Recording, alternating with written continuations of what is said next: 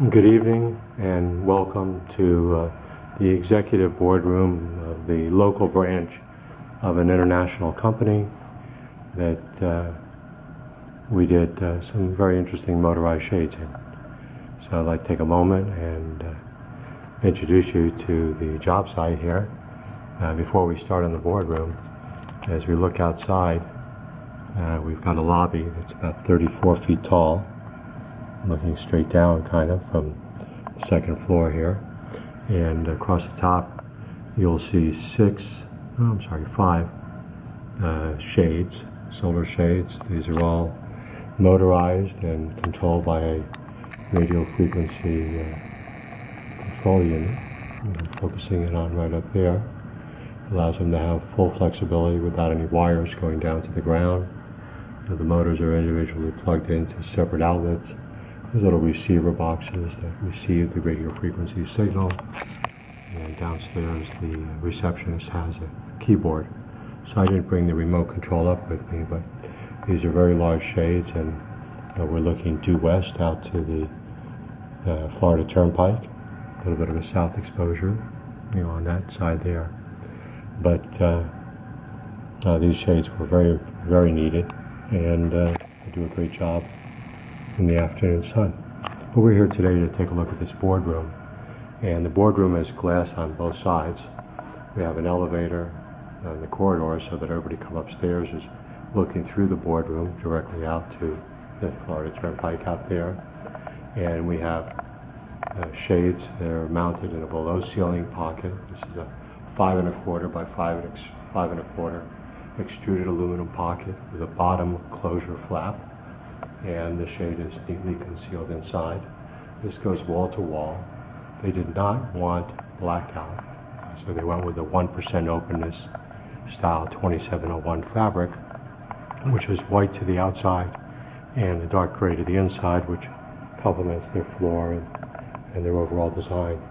On the interior wall, we have the same basic application in that there's a 5 1/4 by 5 1/4 extruded aluminum pocket, and that's mounted into the ceiling. The shade is concealed, and whereas the other one goes wall to wall, this one doesn't, and we have an end cap on the end, so we have a nice clean finished look.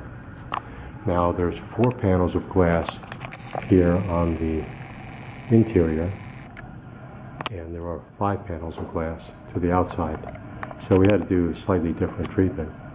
I'm going to come over here to our Somfy RTS Decoflex switch, and the top button, which is channel number 1, controls these shades. I'm going to hit the down button. There's a down button, and these shades are going to come down. We are often faced with odd numbers of windows, and we want to have the minimum number of shades, but you have limitations on the size of the fabric. So as the shades are going down, you can see they're not blackout, but they are reducing the amount of light dramatically. My decision was to go with a double, single, double configuration and have 3 panels in that fashion. Wow. There you go. They weren't supposed to have that there, but somebody's got the garbage can too close to the shades. So the gaps on the fabric are centered over the horizontal mullion, so you have very good coverage, and so the light is dramatically reduced, but you're not completely blacked out, and you don't lose all the view outside. So as I get a little closer to the shade fabric, you'll be able to see the flags waving and cars going by in the turnpike, but the light is dramatically reduced in the room. So we go to the next step, and that's going back to our Decoflex wall switch. We press button number 2, which is the second button, and we press it down. And here, because we have an even number of panels, and there's 4, we have 2 shades coupled together with 1 motor, and so there's only 1 gap in the center, and you can see how it's reducing the light. Now they elected not to do anything motorized on the door or the top transom. We did put a manual shade, which I'll demonstrate in a moment, on the door itself. But now, you know, as people get out of the elevator, just like you can barely see the elevator without, you know, they have a hard time seeing in. So I'm going to go ahead and I'm going to drop this manual shade. This is just a simple roll shade in a anodized aluminum fascia. And again, the end caps on the side for a nice finished look. And so now when they're having a meeting on the inside, they can feel very private. I'm going to walk outside and we'll see how this looks. So from the outside, as you can see, there's basically no viewing inside. And that's a reflection of the bright light behind me. But, you know, as far as anybody getting off the elevator, being able to see into the boardroom, basically not going to happen. You know, if I get real close to the glass, putting the camera right on here, you can barely tell that there's a window behind. But this 1% density with 1% on each side of the room is doing a very effective job.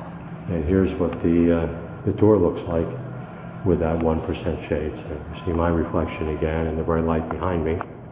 Hello up there.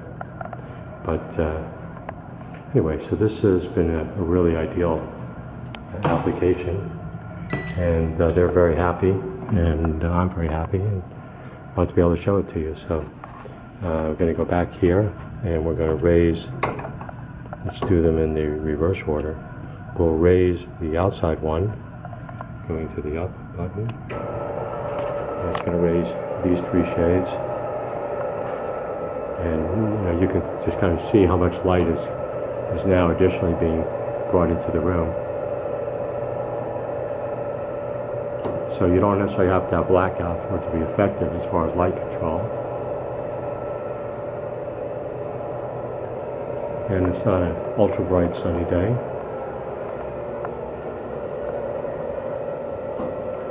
Now, just for purposes of demonstration, see the shade is up and basically invisible.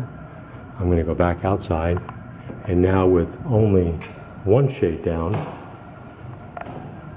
it's a little different view from the hallway. So you can see the natural daylight outside. You can see the flags waving. I don't know if you can make cars out. Probably you can. But inside the conference room, there's still a relatively high level of privacy. If somebody's standing up, they'll certainly be silhouetted.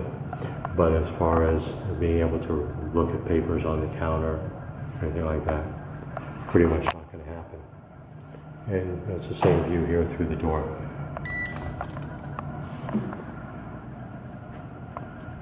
So now we're going to go back, channel 2, and up. And we're going to raise the shade.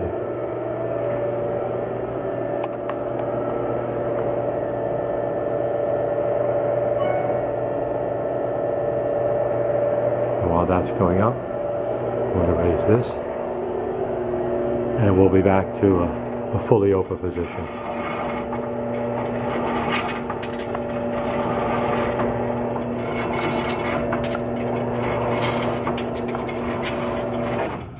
Okay, so the manual shade is up.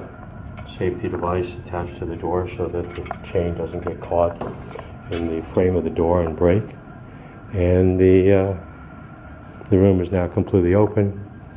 And I think I'll just take you out one more time, and you'll see the view from when company visitors come out of the elevator. What's the first thing they see? Ta-da!